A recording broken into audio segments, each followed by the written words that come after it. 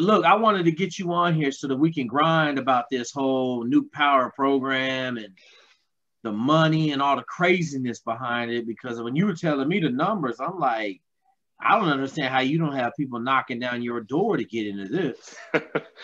Yeah, it's definitely something that has the Navy in general has been trying to get the word out there.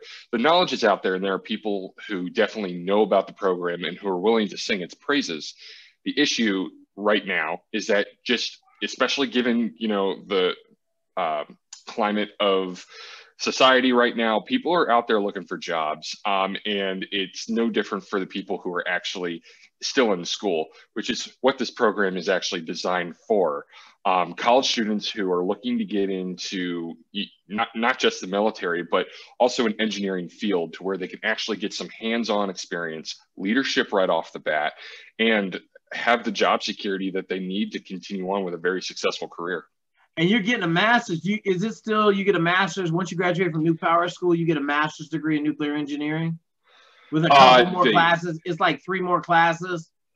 Yeah, from what I'm told, because I'm not a nuclear guy in any means, but from what I'm told is that after going through nuclear power school, those classes that you take and those credits actually do transfer out into the civilian world to where you're able to actually get a degree later on if you so choose.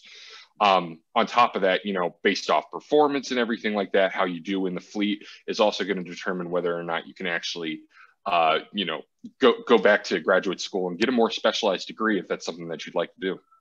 Yeah, it's an awesome thing. I got one of my buddies, Johnny, man, went to the Naval Academy with me, and I went to prep school. He didn't go to prep school, so we were in the same class. He's a year behind me in high school, and he works in a nuclear reactor, right, making power all the time, getting paid real money.